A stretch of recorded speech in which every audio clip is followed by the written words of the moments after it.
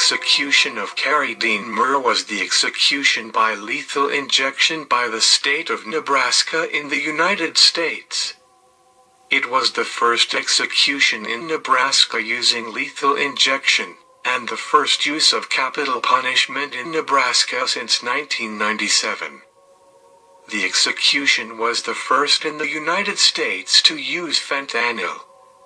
Carey Dean Moore was born on October 26, 1957. In Omaha, Nebraska.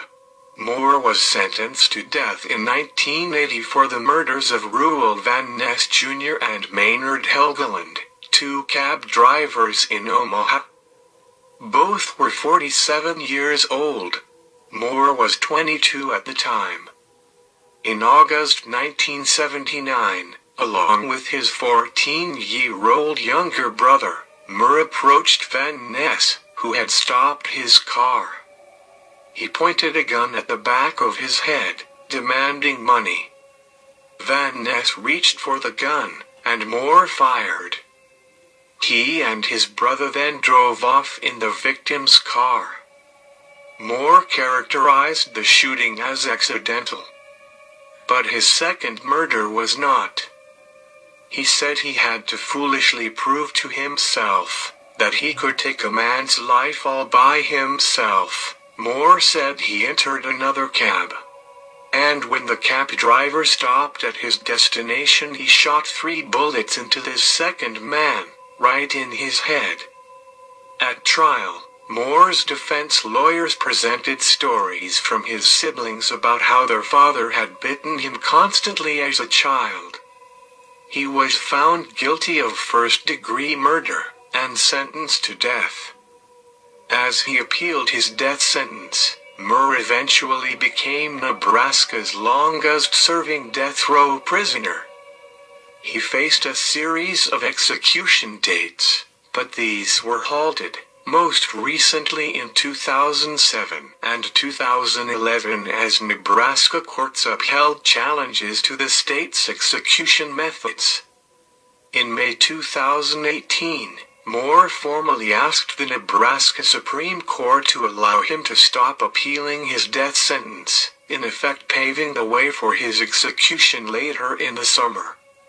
A pen pal of Moore's said he was tired of living on death row and believed God had forgiven him for the murders.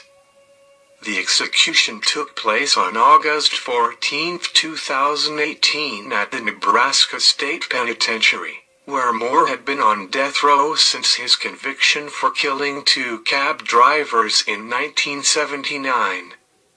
Moore was one of the United States' longest-serving death row inmates. The execution used a novel drug cocktail of diazepam, fentanyl, cisatracurium, and potassium chloride. The German manufacturer of 2 of the drugs, Fresenius Kabi, sued the state of Nebraska and sought a restraining order to halt the execution. Because EU law prohibits German companies from supplying pharmaceuticals that are used for capital punishment, which is regarded as a grave violation of international human rights law. In Germany and other European countries, and because the manufacturer asserted that Nebraska authorities had acquired the drugs by fraud, and in violation of the distribution contract, which expressly prohibits sale, resale or distribution to American prisons. The lawsuit was part of a wider backlash against American prisons for using drugs obtained from European manufacturers in violation of the laws of their countries of origin.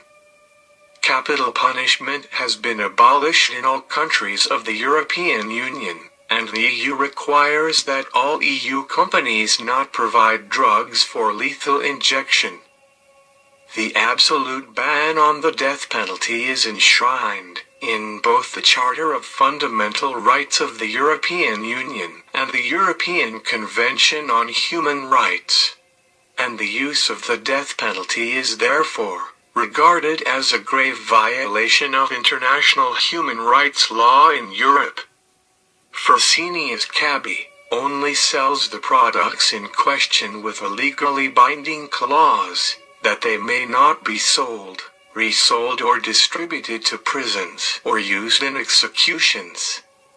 Fresenius Kabi asserted that the drugs could only have been obtained by defendants in contradiction and contravention of the distribution contracts the company has in place and therefore through improper or illegal means, and said the execution would cause reputation damage. Nebraska denied the charge that it had acquired the drugs by fraud, deceit or misrepresentation. The United States District Court for the District of Nebraska denied the company's motion for a temporary restraining order, whereby the court relied on the truthfulness of Nebraska Department of Correctional Services Director Scott R. Frake's testimony. Unless Director Fraser is lying, it would seem that the court held that the company's position that delaying Moore's execution would not disrupt the public interest in Nebraska was laughable, and that the company's position that the illegal use of its product in a killing, violating the law of the country the company was based in would cause irreparable corporate reputation harm, were without merit, stating that this lawsuit has generated worldwide coverage of the plaintiff's desire to avoid any association with the death penalty and therefore wouldn't be held accountable. The court further declared that the execution would be of major public interest. In this case, it has everything to do with the functioning of democracy. The United States Court of Appeals for the Eighth Circuit affirmed the district court's decision in its entirety.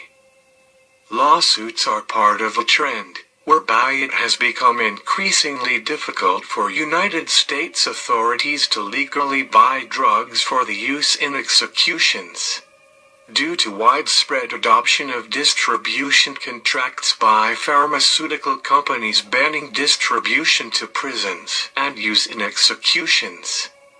Especially European pharmaceutical companies have pushed back against violations of the distribution contracts in the United States prohibiting straw buying by prisons for capital punishment. In response to the lawsuit, Nebraska's prisons director Scott Frakes acknowledged that Nebraska would not be able to buy the drugs used in Moore's execution again.